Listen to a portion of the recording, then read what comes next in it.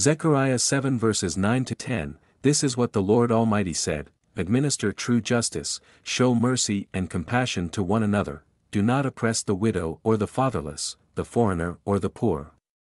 Do not plot evil against each other. Heavenly Father, we seek your guidance in administering true justice with hearts full of mercy and compassion.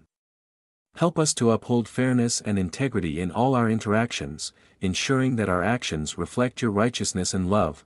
Teach us to care for the vulnerable, widows, orphans, foreigners, and the poor, never turning a blind eye to their needs. May our efforts be rooted in genuine concern and kindness, striving to uplift and support those who are most in need of your grace. Guard our hearts from plotting evil or harboring ill will against one another. Instead, fill us with a spirit of unity and peace, that we might build each other up and foster a community marked by your love and justice.